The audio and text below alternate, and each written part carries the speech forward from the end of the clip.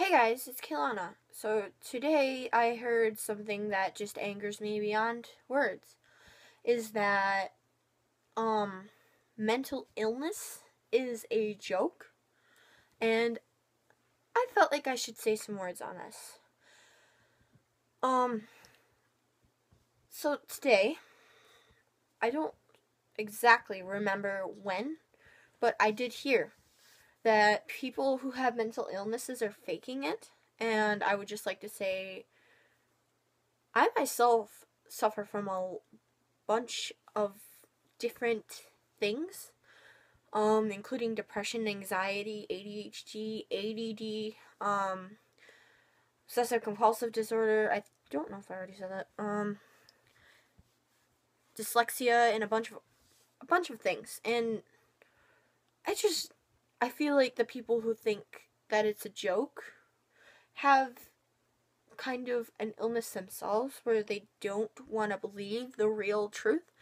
But I'm here to say it's not a joke, especially when people say like anorexia or bulimic is a joke. It's not a joke. And I'm feeling really strongly on this because I've been through panic attacks, anxiety attacks. I mean, I've gotten so angry before. I actually have put my hands on people when I shouldn't have. So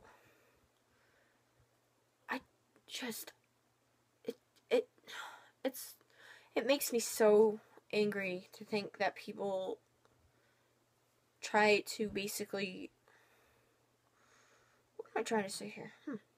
Um they just think things and then say it out loud, which isn't always the best thing to do. I mean, it's not a joke. It's not a joke. I know plenty of people who are like my best friends who have a bunch of stuff that just, I don't know how to say it. A bunch of stuff that affects them every day. And, well, if you can tell that something's wrong with somebody, you shouldn't just roll it aside and think that it's a joke or tell them to their face that it's a joke. You should try to help them, even if you know for sure that it isn't real, but they believe it is. Just don't tell them it's not, because then you'll make them believe it even more. But right now, it's even like the people who suffer from cutting themselves or suicidal thoughts. I know it's a kind of depression, but it's a whole different thing. It's not always just depression.